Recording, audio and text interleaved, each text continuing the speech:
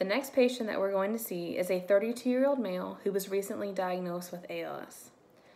About 5 months ago, he started experiencing cramping in his left leg, and also noticed that his left foot was catching on the ground while he was walking, causing him to trip, especially on uneven surfaces or if he was carrying things like groceries into the house. He also has painless twitching in the muscles in his right arm, and that's making buttoning his shirt, tying his tie, helping his children get dressed difficult. He has no significant past medical history, so he's healthy other than his ALS diagnosis. He's been married for 10 years. Together, he and his wife have 3 children and 1 on the way. They live in a 2-story house. To get into his house, there are 4 steps with no railing. To get to the 2nd story, there are 12 steps with bilateral rails. And to the basement, you have to go down 10 steps with a railing on the right. He does report that recently he's quit carrying the 18-month-old, the youngest son, because he is afraid that he will catch his foot on the ground while he's walking and trip and fall with the child. He also reports that he's very tired during the day, and he's not sure if this is because of his ALS or because he's not getting enough sleep at night, because he's lying awake thinking about the progression of his disease and what will happen to his family in the future. He's now only working part-time at his job as an insurance agent because he's no longer able to work the 8 hours, and he also wants to spend more time with his family. He also is looking into disability options and looking into the future. He recently had an EMG done that showed low compound motor action potentials in all of his extremities, normal sensory nerve conduction, fibrillations and fasciculations in all of his extremities, widespread neurogenic changes in motor action potential, abnormal recruitment patterns in the distal muscles in his leg, and mild to moderate changes in his upper extremities.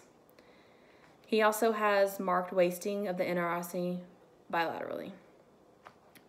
His range of motion is pretty much within normal limits, other than he's only able to oppose his thumb to his 3rd digit, and he's lacking 5 degrees of left ankle dorsiflexion.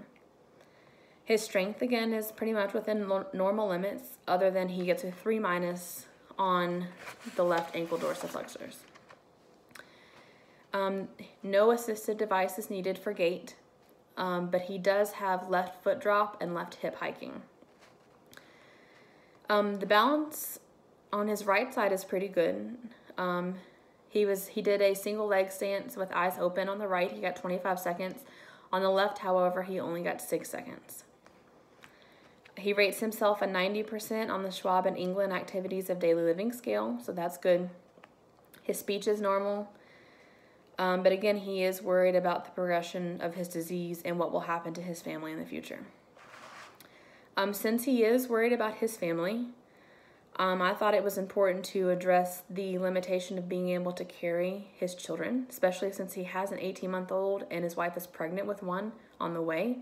I feel like his role as a father is being taken away from him because of this disease, and I'd like to be able to help give that back to him, even in this small way.